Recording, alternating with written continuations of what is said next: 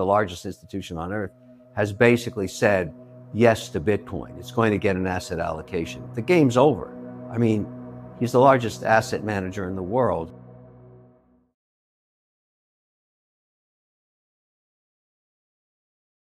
Hello, everyone. Kevin O'Leary shares his investment strategy and his current outlook on the crypto and Bitcoin market. Subscribe now, hit that bell icon, and embark on an enriching journey toward financial success. Let's unlock the potential of these markets together and pave the way for a brighter financial future. Welcome aboard.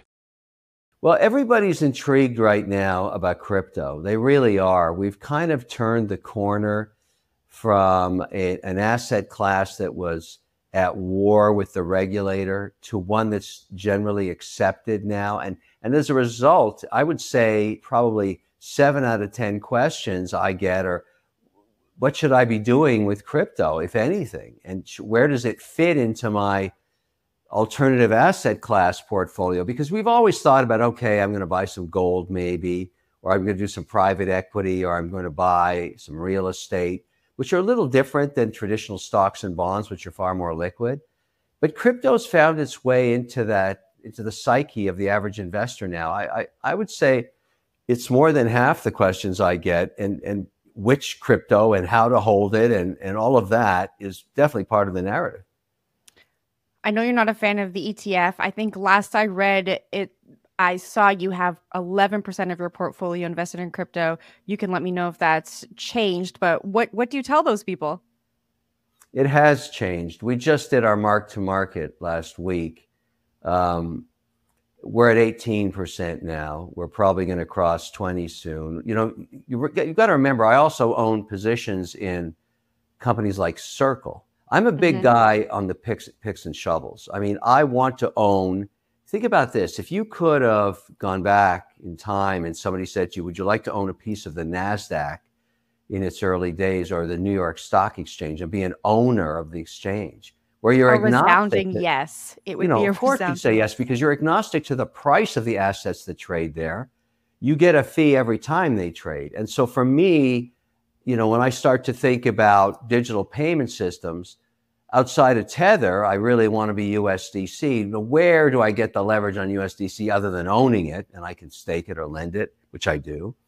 But I want to own Circle, which is where USDC comes from. So I own a piece of Circle. So how do I mark to market the value of Circle? Obviously, its IPO was delayed, it seemed perpetually. But now with the changing environment, and I have no inside knowledge of this, I'm just a shareholder, I think the opportunity for that platform to become a public platform is higher than it was just, say, 6 months ago. And so I've held it for years. And so it's sort of, when I think about M2, I own M2 through a company called Phoenix that trades on the ADX. To me, M2 is going to actually take out Binance one day. It's slowly bleeding assets over to it because, unfortunately, CZ's in jail and is a felon now. So a lot of institutions can't use that platform. He's one of the largest shareholders, if not the shareholder of Binance. And obviously that lack of transparency is frowned upon now by regulators. There's so much has changed since we last talked. All the crypto cowboys are gone. And now the regulators are in total control. And you have to think about that in the context of the global environment for owning this asset class. Curious if you look at any crypto adjacent stocks. I know you mentioned Circle. We have Coinbase, MicroStrategy, the Bitcoin mining stocks that are now starting to diversify into AI. Are you looking at any of those as part of your portfolio, or are you really kind of focused on what we've just talked about, and then, of course, Bitcoin and Ether? No, that's a very intuitive question. And let's go to what's changed in Bitcoin mining. Now that we know with certainty that the ETF is here to stay, now that we know with certainty that large financial institutions want Bitcoin, let's just stay on Bitcoin for a sec before we go to ETH, just Bitcoin. Where is this going to be produced? Because it used to be, if you went to a state like North Dakota, which has low cost of power, or Oklahoma or West Virginia, they were against Bitcoin because it was at war with the regulator. That's changed now. So Oklahoma recently changed at the state level their taxes on Bitcoin mining, and now it's pro-Bitcoin mining. So rather than invest in stocks of Bitcoin miners, I'm just doing my own mining. I'm going and buying power contracts. I'm very fortunate to know some of the largest Bitcoin miners, so I can go into partnership with them and build facilities at 20, 30, 40, 50 megawatt for sites. BitZero is one of those I've got in Norway. So I'm an investor in mining my own Bitcoin.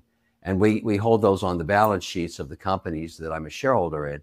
And that's the majority of my Bitcoin positions, which is why I don't need ETFs. But what a change in the last 12 months. I mean, I used to go to Capitol Hill and people say, we're never going to, in New York State, we're never going to mine Bitcoin. Well, Bitcoin is now mainstream, so why wouldn't you want to be a miner of it, particularly when you're storing hydroelectricity that's going over a waterfall and turning it into an asset that holds value in perpetuity? So, there's a different argument. There was a very big negative green thing on it initially. That's going away now that there's solar, wind, hydro. And so I see Bitcoin mining almost like a real estate play. And we have right now 3 different projects within our shop that are in that 20 to 50 megawatt range. And those are significant investments. I have to ask you about the election here in the United States before I let you go. As we know, President Joe Biden said he's not going to be running for re-election. Trump has emerged as this pro-crypto candidate. I would love to get your perspective on if you think that a new Democratic nominee could win over some of that crypto audience, and if you think a Trump presidency will be good for crypto. Well, we have heard from Trump already on crypto, and he is pro-digitization, pro-digital payment systems, pro-crypto, pro-Bitcoin. So we know that's in his policy. We don't yet know any policy yet it's just been hours since Kamala Harris has been, I don't know if it's firm yet. She doesn't have all the I'm a little surprised, to be honest with you, they didn't run a process after the Biden dropout, because she doesn't actually have much of a track record on anything. And I'm not saying it's a bad thing. We're going to have to wait and hear what she's got. But I remember in 2020, she was the first to drop out of the race. She got no delegates. So she's never been tested. And I'm surprised the party just gave her this coronation, so to speak. I would have liked to have seen a process. But, she's obviously an intelligent woman. So maybe she has to read the room a bit. And the country has moved more to the middle. So we have to wait to hear her policy, including crypto policy. But for me, as an investor in energy, I'm very interested to hear. I'm tired of, I understand the rhetoric between parties, and if you hate Trump, and you won't vote for him. But I don't really care about that. I care about the policy of each party. So I have the policies now on energy. I've got a tax policy from Trump. We've got border policy. We don't have much foreign policy, but some inkling of it. We had a speech from Doug Burgum last week, which many people think he will be, by the way, a North Dakota guy, so pro-energy for energy secretary. That would be interesting. I have nothing yet from the Democrats. So I'm looking forward to hearing that. I think it'll be a very competitive race now. But it's really going to boil down to a policy. And we've got to hear where the country wants to go. I think it wants to be in the center. I think it wants to be pro-crypto. It wants to be pro-digitization, pro-economy. I'm always an advocate for entrepreneurship. 62% of our jobs in America are created by companies between 5 and 500 employees. So I want to see a lot of support for them. And then I will continue to do what I do. I mean, I'm kind of agnostic to politics. I don't make money with politics. I make money with policy. And I would suggest to everybody to think about that a little bit. In the end, don't get emotionally involved in politics. That's a fool's game, because it changes all the time. If you stay focused on policy, that's how you can actually become a good investor, a good manager, a good business owner. And you can pursue the American dream. It's all on policy.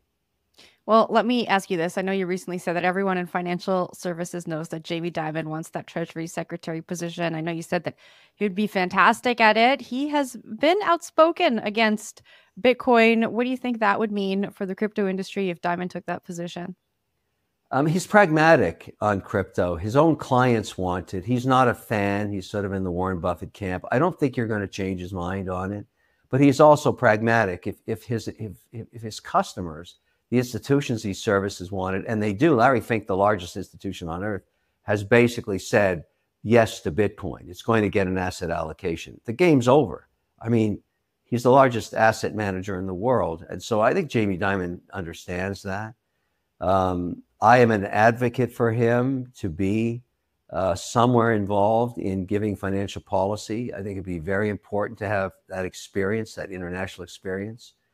And so for either party, I mean, either for Trump or for the Democrats, he would be fantastic. I mean, I want the best for America. I want the best managers, because I don't care who's in the White House.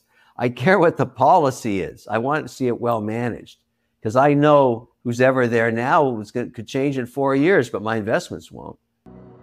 Thank you for watching the interview highlights of Kevin O'Leary. If you enjoyed this highlight video, please kindly subscribe and help share this video for us to share more of this valuable content. Thank you.